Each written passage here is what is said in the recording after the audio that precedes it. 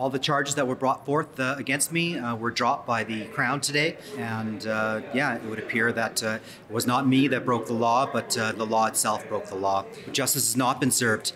My restaurant was closed illegally, a business of 20 years, supported 2 families, employed 30 people, and was a institution in Calgary, a thing of beauty. All we did was profess love, and it was met with the most vile hate I've ever seen in my entire life. But it does feel good to have all charges cleared.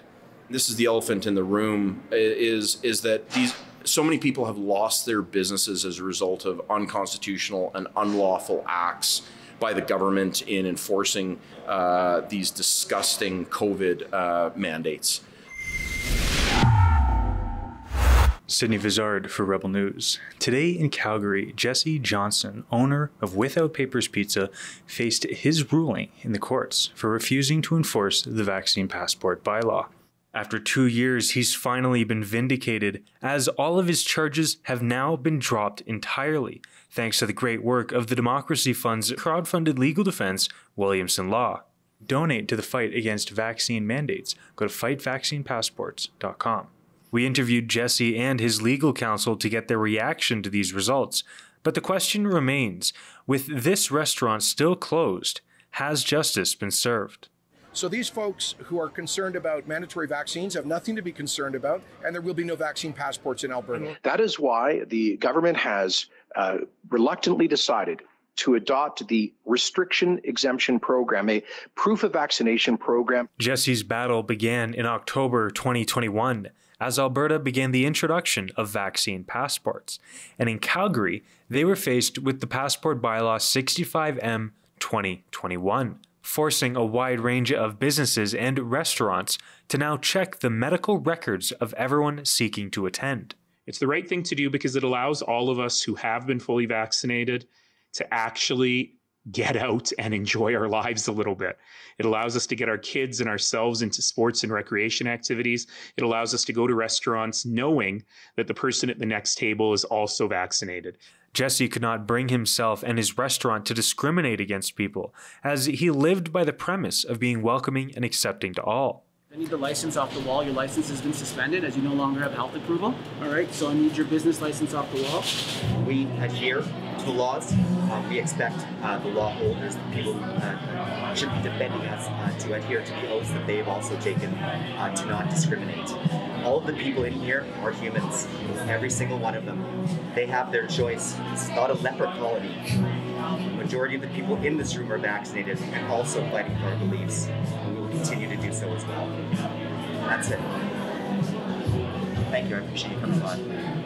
He closed his restaurant in defiance, but continued to provide pizza outside his doors free of charge for anyone willing to eat. Anyways, folks, the reason why we're here is because picnic tables are on public property and there's no permit for it, so we've got to remove the tables. Even though Jesse was no longer selling pizza, but rather giving it away for free, that didn't stop the continued punitive measures taken against him, such as the seizure of benches and milk crates. Eventually, police locked Jesse out of his restaurant altogether. Countless demonstrations ensued into the months ahead, advocating for the lifting of government restrictions like the vaccine passport bylaw. Demonstrations carried on for Without Papers into January 2022, at which point Canada would come to a halt as freedom convoys and blockades descended upon the nation. All of these people here just want to exist within society. That's it. Please let us exist within society. Rescind all vaccine mandates and let's go back to normal. The Coots blockade in particular saw former Premier Jason Kenney have Alberta's health restrictions lifted overnight, and so too Calgary's vaccine passport bylaw merely 5 months after its introduction. The threat of COVID-19 to public health is no longer outweighs the hugely damaging impact of health restrictions on our society, on people's mental health, on their emotional well-being, on our broader social health. We will never know.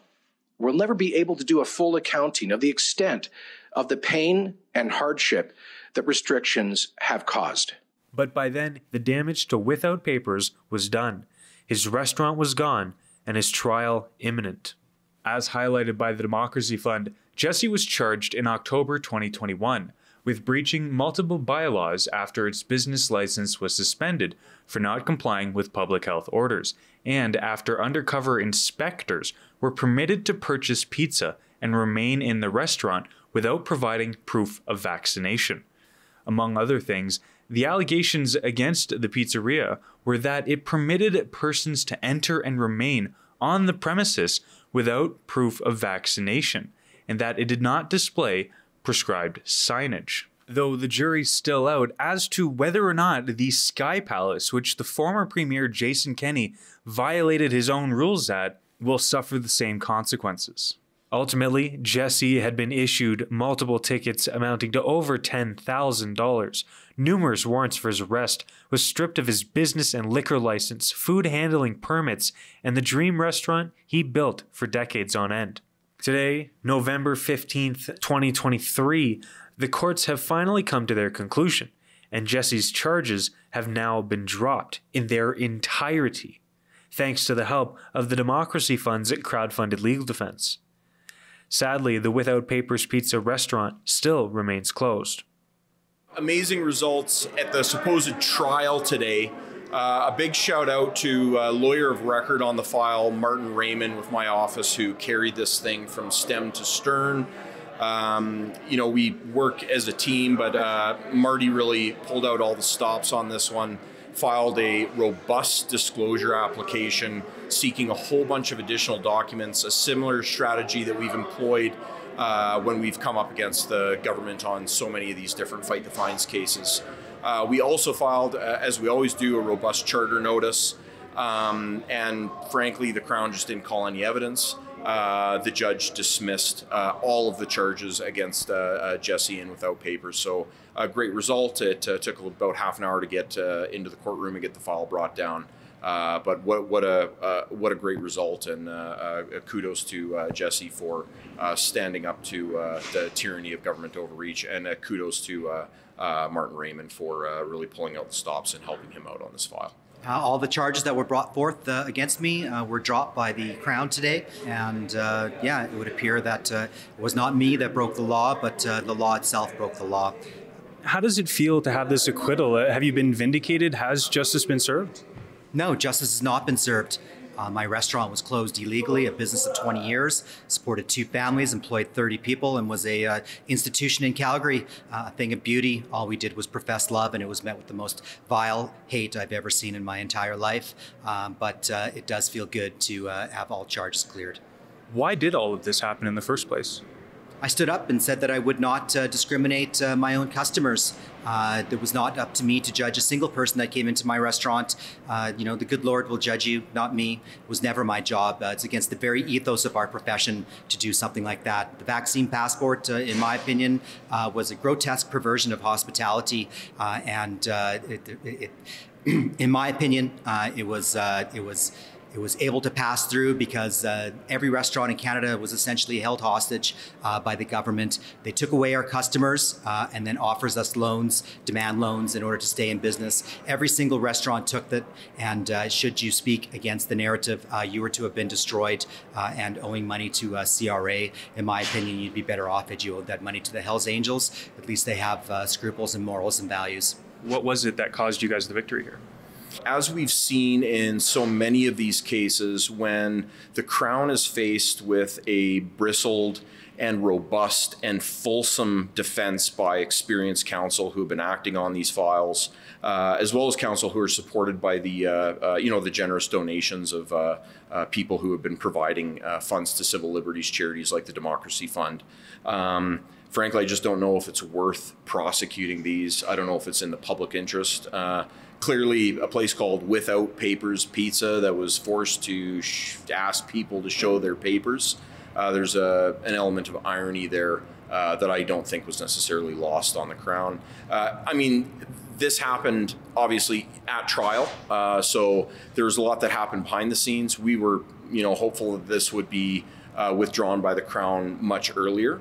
At the end of the day, we also think that the Ingram decision that found that the CMOH orders, and of course everyone's been talking about the Ingram decision, that likely had a significant bearing on the implementation of the restriction exemption program by the City of Calgary and their bylaws. So this is a little different than the Public Health Act tickets that we were fighting, but it's under the same umbrella, and Ingram really stuck the final spear into the heart of the beast that has been the bane of Albertans for the last 3 years. It's a combination of bristled defense as well as the Ingram decision that have culminated in over 150 cases either being tossed outright, dismissed at trial, or being resolved with like a donation to the food bank. So it's a pretty astounding record. The fact that we don't have one conviction at trial in nearly 3 years of this. So this is a credit to everyone that has chipped into the Democracy Fund to pay for defenses that other people cannot. These people wouldn't have been able to pay for otherwise. The vaccine passport was essentially deemed ultra vires or illegal, but I was the only restaurant that stood up, that was destroyed for it. Everybody else, that time has passed. It's my hope that when this is enacted again or something similar along that lines, that what I've done here today will cause others to stand up and defend the rights and freedoms that we so dearly cherish in this country. I think it's important for everybody to stand up. The people are the power, and united we are strong, and divided we fail. And I think that's been the case of the Canadian government for the last 3-4 years, is to divide us all and to cause us to scramble and to fall. It's a tragedy, but the people are the power, and pizza to the people. Has the Democracy Fund done their due diligence in helping you? 100%. If it was not for the Democracy Fund, I don't think I'd be sitting here today. I was offered many plea deals from the Crown. I turned them all down, and the fact of the matter is that after my restaurant was shut down, I suffered tremendous financial loss. And if a charity like the Democracy Fund had not been provided to me, I would not have been able to defend myself in the court. It would have been an interesting case to try, but this is a great result. It's quick. And to the point. I mean, it did, lead up to the courthouse steps.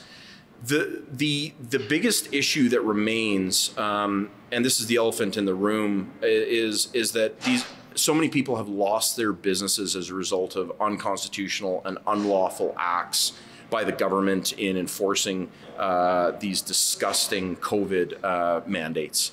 I know that there are civil actions brewing. I know that there's a massive civil action brewing, I believe a class action. So it'll be interesting to see where these files go further down the road.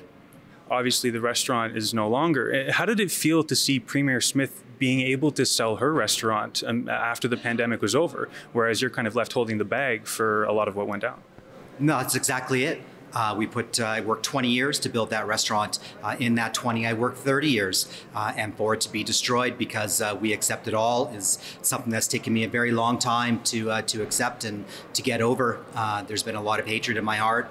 And what I've learned is that the only way through this is forgiveness. Forgiveness for those who have persecuted me, and forgiveness for the system in general. It almost seems like the takeaway here is that the process is the punishment. There's amnesty for the abusers, and there's no recompense for the victims. Is that a fair statement? I think that's exactly fair. I've been proven innocent of all crimes that I was accused of, but yet my restaurant was shut down, unadjudicated.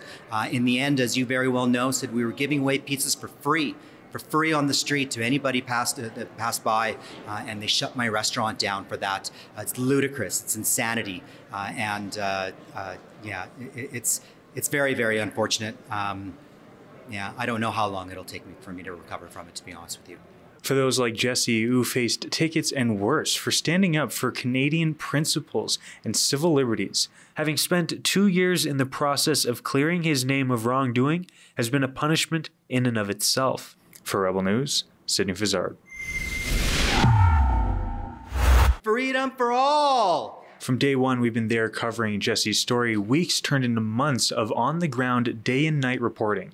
The only way we're able to do our independent journalism is through your generous donations. To help us cover the other side of the story, donate at rebelfieldreports.com.